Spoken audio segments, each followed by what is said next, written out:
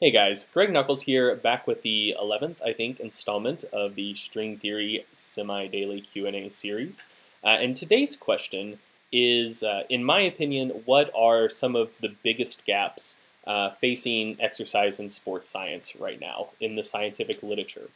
So there are, just right off the top of my head, two biggies that come to mind.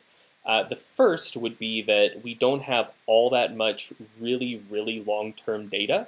And the second is that we have a lot of data about factors that are going to be better for most people most of the time on average, but not all that much work has been done about how to optimize a training program for the individual. So the first issue, the fact that we don't have just a ton of long-term data, this isn't something that I hold against the scientific community at all. Because work like that, it's incredibly expensive and unwieldy to do. So there are a lot of studies looking to see, what produces the best results over 6 weeks, 8 weeks, 12 weeks, 16 weeks, some all the way out to 20 weeks. And that's a pretty decent chunk of time. Like that's going to be a training cycle or longer for most people. There may be some Olympic athletes watching this on a quadrennial plan, but for most of us, we're only planning training 12, 16 weeks in advance most of the time. So that is, that is very good, helpful data on that time scale. But something to keep in mind is that most of the studies are maxing out at 12 to 16 weeks or so.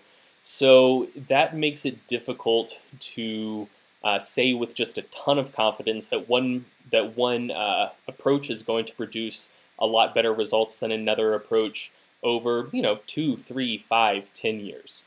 It very well could be that something produces really quick results in the short term, and then the results kind of peter out, whereas something else produces kind of more moderate results over a longer period of time. And so there very well may not be meaningful long-term differences between those two different approaches. That's just something that we can't really say with a ton of confidence right now, just because there aren't many, 2, 3, 4 year training studies being done. That would be, one, incredibly hard to recruit people for, say, like, hey, turn your training over to me for the next half a decade. Most people aren't going to do that. Two, it's going to be a really expensive study to run. And then three, it's just going to be a huge pain in the ass. So there's not a ton of stuff out there like that right now. Which does limit the time scales that we can speak confidently on. Science is really good at sports science, exercise science at this point, telling us what's probably going to work well, over the next 3 or 4 months. But then past that, straight up, we are just kind of extrapolating from there. And then the second issue, that there's a ton of data about what produces superior results on average for most people most of the time, but not all that much about how to individualize a training plan. So the way science typically works in this field is you'll have one group on one exercise plan, one group on another exercise plan, and typically a control group as well doing nothing. And then, after 3 or 4 months of training, you see which one of those protocols produced better results on average. So you're taking means, standard deviations. Most research still works with p-values, so a frequentist statistical approach to see at a p-level of less than 0.05 which one of these produced better results. So that's how most research is done. But that doesn't necessarily mean that the protocol that won out is going to be better for everyone. It just produces, on average, the best results. There is some work being done. There was a study by Bevan and a more recent one, blanking on the researcher's name, maybe Brown. I'll link him in the description. But yeah, there is some research being done showing, well, I guess kind of validating that, simply put, some things work better for some people than other people. What may be kind of the optimal thing based on our current scientific understanding, that's probably going to produce good results for the majority of people, but it may be very inappropriate for some people. Whereas something that may not be as scientifically validated may very well produce better results for a minority of people. And there's very, very little work in that area being done thus far. And again, that's primarily a logistical problem as well, because to do that type of research, you would need crossover studies. So you would need two groups. Group 1 does protocol A, Group 2 does protocol B for 12, 16 weeks, whatever. Then have a pretty lengthy washout period in between, and then Group 1 does protocol B, Group 2 does protocol A, and then kind of tease out what factors separated the people who did best on protocol A versus who did best on protocol B, with everyone doing both of the protocols at some point during the study. Again, those studies, they take twice as long to do. They're going to be more than twice as expensive, much harder to recruit people for.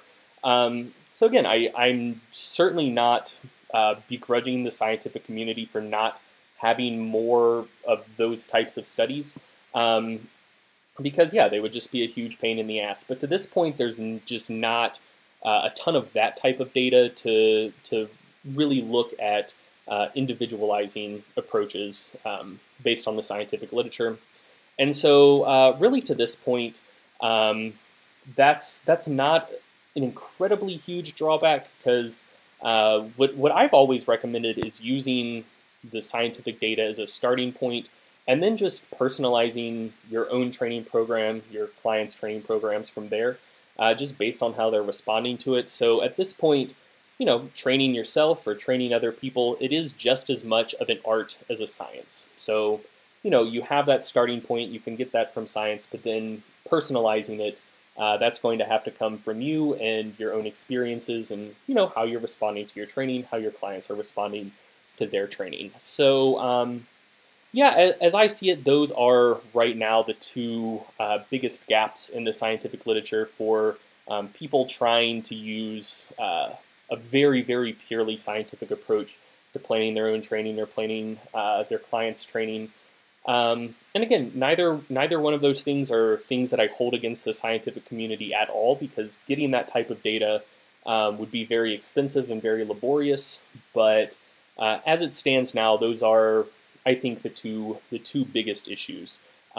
So for at least a while, there's going to be plenty of space for lifters, coaches, to apply their own experiences on top of the scientific literature to, really optimize training for yourself, for your clients. So that is the video. If you liked it, please like and subscribe. And if you have a question you want answered, ask it in the comments below. And if it is my favorite, I will answer it in that next video. All right, until next time, guys, hope you have a good day. Hope your training is good, and I'll see you in the next video.